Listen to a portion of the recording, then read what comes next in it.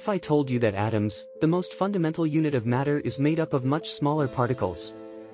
These are protons, neutrons, and electrons, we collectively call subatomic particles.